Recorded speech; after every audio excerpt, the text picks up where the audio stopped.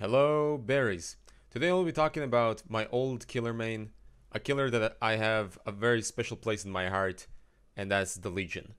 Now, when Legion first came out, it was when I first started playing killer, and he was the killer that brought me to rank 1. Learning this killer helped me a lot with learning the fundamentals of the game, seeing as how Legion doesn't have any 1v1 capabilities. And that is one of the core problems of this killer, but we'll get to that in a little bit. The reason I really want Legion to be buffed and addressed is because with nowadays maps, he falls short.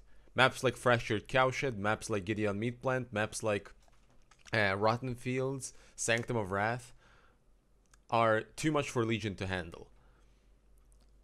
He is not really fast. His Feral Frenzy only gets him to 125% speed. It's like a clown with a yellow bottle.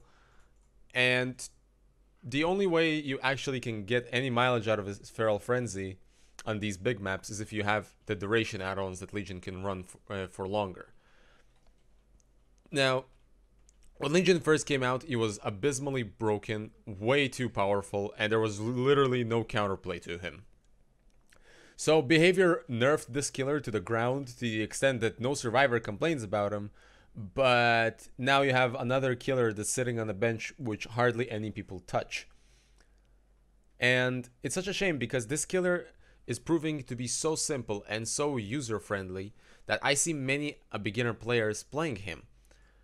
A lot of my viewers are starting to play killer are choosing to pick Legion, and they actually enjoy this very simple killer that can cause quite a lot of damage map wide. Now, I think that Legion needs a few tweaks. I think Legion needs to be addressed, and one of the core problems with this killer is that his power does not reward him in the 1v1. Sure, you have injured survivors now to contend with, but if you think about it, the insta-down killers, whether if it's Leatherface, Oni, or Myers, by insta-downing healthy survivors, they save the time because they prevent that killer. They prevent that survivor from having Dead Hard. They prevent that survivor from having resilience. So the problem is that Legion's 1v4 ability, his Feral Frenzy, doesn't really help him in the 1v1. Sure, I see a lot of people saying, yeah, but Barry, now you're chasing an injured survivor. But there's so many perks that injured survivors can use to make sure that they are not, that they are stronger or at the very least unfazed by being injured. There's way too many of those perks. There's Resilience, which allows you to vault windows, do gens, and every action faster.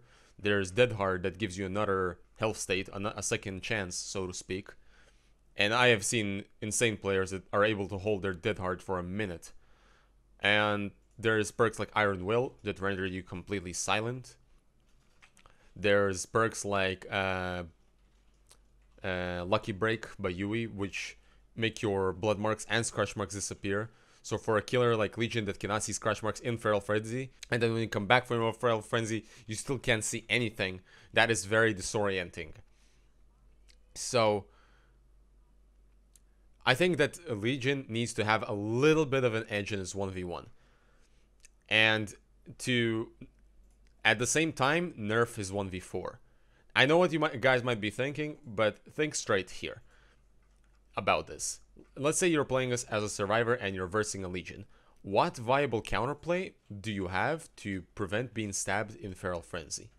Because nothing in this game should ever be a given, right? You drop a pallet, Legion respects the pallet and vaults it. You vault a window, Legion vaults right back after you. You jump into a locker, that's perfectly fine. Legion is one of the only killers that can do actions during his Feral Frenzy, like opening lockers, closing hatch, or kicking a gen. So you're not safe in any situation. Legion is always gonna nail a hit on you in Feral Frenzy. It is all but impossible to stop a Legion that is halfway capable from stabbing you. And nothing should ever be a given. No power in this game is ever a given. Heck, even Spirit hitting you in her phase walk requires a bit more awareness of the survivor's presence. It requires you to listen. It requires you to pinpoint where they are. With Legion, you see the target in front of you, nothing stops you, and you get a free hit. Feral Frenzy should not be this easy. And, like, sure, you gotta know how to be resourceful with your Feral Frenzy, like how to cancel it, when to cancel it. Like, should I go with Feral Frenzy or should I go with a basic attack? But you should not only look at Feral Frenzy in a resourceful fashion. I want this to be a skill that you use in chase, and you need to calculate if this is the right time to use it. For example, like if Feral Frenzy had a token system where you get 3 tokens the second you start your Feral Frenzy, which indicate how many times you can perform a vault. Let's say you start your Feral Frenzy, you have 3 tokens, and for each time you vault a pallet or a window, a token gets consumed. If all tokens get consumed, your Feral Frenzy immediately ends. This will actually give survivors some sort of counterplay to Legion. Because if you, for example, I don't know, let's say you're in a very crucial part of the game, okay? So you dropped a very strong pallet and you continued running. Legion has to vault this pallet. You vaulted the window. Now he vaulted the window. And maybe you were able to make another amazing play and, I don't know, vault a Z-wall window. And Legion had to vault after you. And there you go. He just lost his power. He got a stun and you make distance. Use the Legion did not calculate your distance correctly. You did not calculate the area around you, and now you got punished because the survivor has made distance by vaulting a lot. Because nowadays you can vault as much as you want, and when you vault, I don't know if you guys know this, but when Legion is vaulting, his Feral Frenzy doesn't get depleted. His Feral Frenzy stops where it is. His timer is not getting wasted as he's performing the vaulting action. That gives him even more flexibility, even more. It makes the Feral Frenzy more forgiving, and I don't get that. So I think that there should be like a token system to how many times you can perform vaults. It'll require survivors to maybe drop pallets prematurely, maybe to count the amount of vaults you did. There's gonna be some sort of hindrance there for you as the Legion, and that's good. Because you might not want to take a vault and you might want to run around the jungle gym to meet the survivor there. And you might lose the survivor because you will not be able to see their scratch marks. There's going to be some sort of counterplay, some sort of gaming ability while facing a Legion that is in Feral Frenzy. But at the same time, Feral Frenzy should also reward the killer. For example, that the amount of people you stabbed rewards you with a smaller stun in Feral Frenzy. Like if you stab no people, you get a 4-second stun. And for each person you stab, your Feral Frenzy stun decreases by half a second. So, like, if you stab, I don't know, a certain amount of people, now, let's say you stab 3 people. For each person you stab, your Feral Frenzy stun gets reduced by half a second. So, now your Feral Frenzy stun is 2.5 seconds rather than 4 seconds. That's already much better. And allows you to maybe zone out a survivor and you'll recover fast enough to be able to down him. Like, if you think about it, every killer power rewards the killer with downing a survivor. Whether if it's Freddy or Clown that can slow down a survivor to nail that final blow. Whether if it's Doctor that slows down, which prevents survivors from interacting with the environment. Like vaulting a pallet or vaulting a window. Whether if it's Nurse that completely breaks the rules of looping, or Wraith that can utilize the Uncloak ability to perform a very long lunge that can hit survivors. Every killer has some sort of 1v1 ability, and Legion is the only one that doesn't have anything. He doesn't have a bigger lunge, he's not significantly faster in his 1v1, he doesn't recover from pallet stuns faster, and he doesn't break pallets fast enough.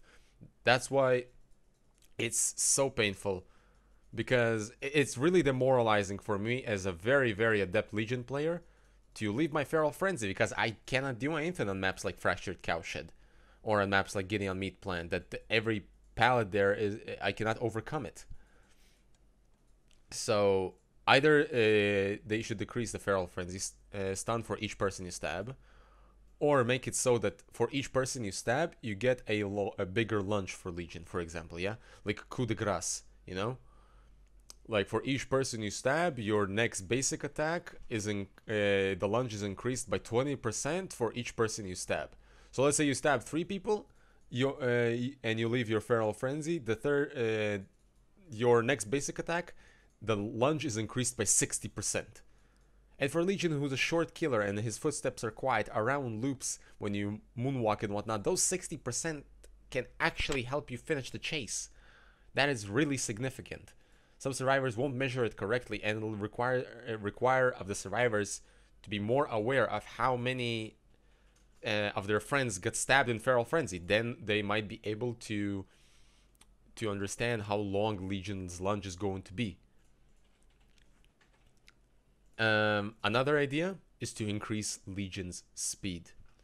If you read the Legion's description, and actually, like when you pick the character, it says a band of merciless killers able to use their agility and to rush survivors very quickly. But when you go back to your 1v1, you don't feel that. You're just a short M1 killer. I want to feel like Legion is this flexible, agile killer even in his 1v1. Maybe an increased speed in reward for each person you stab in Feral Frenzy. Alright, let's say the first person you stab in Feral Frenzy, you don't get any boost of speed. The second person you stab, you get 4% speed when you leave Feral Frenzy. And if you stab another person, that's another 4% speed. So now when you leave Feral Frenzy, you got 8% speed, right? In a loop, in a jungle gym, and that's great. And you lose this speed once you down a survivor, or basic attack a survivor, okay? More correctly. So imagine this scenario. You stab one survivor, you stab his friend, you stab another survivor. Now you're 8% faster when you leave your Feral Frenzy, which sums up to being 123%. Now all of your moonwalking and mind gaming is going to be very difficult for these survivors, and some of even the stronger pallets can be overcome. And that is great. Again, it'll require the survivors to pay attention to your Feral Frenzy, to estimate the distance. Should I drop the pallet now, or should I drop the pallet later? Will I be able to complete another loop, or the Legion actually stab a lot of people in this Feral Frenzy and I won't make it again? Either way, you will lose this boost of speed after you basic attack someone. So it's better to go for an injured survivor. And it'll require you as the Legion to completely use your resources better. Now, like, all of these ideas are mega simple, but like, as you can see, I'm not changing any animations here. This is not like crazy over the top like they've done with Doctor or Freddy, that they've completely given them a complete different animation and an overhaul about how they work. You can keep like basic Legion animations, but just tweak the numbers. Give him some sort of reward for using his Feral Frenzy, and make Feral Frenzy a bit more difficult to use. Just a tad bit. Maybe then newer players that are feeling compelled to play Legion will actually learn to utilize, you know, moonwalking and all of that a bit better due to the speed increase or the lunge increase. And if you have a lower fatigue from leaving Feral Frenzy, you might be able to actually zone survivors out.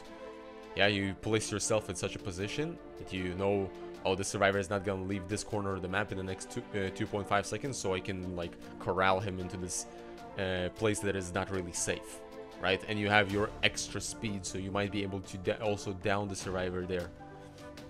I'm so ambitious for this idea. I think that this idea is pretty good, if I do say so myself.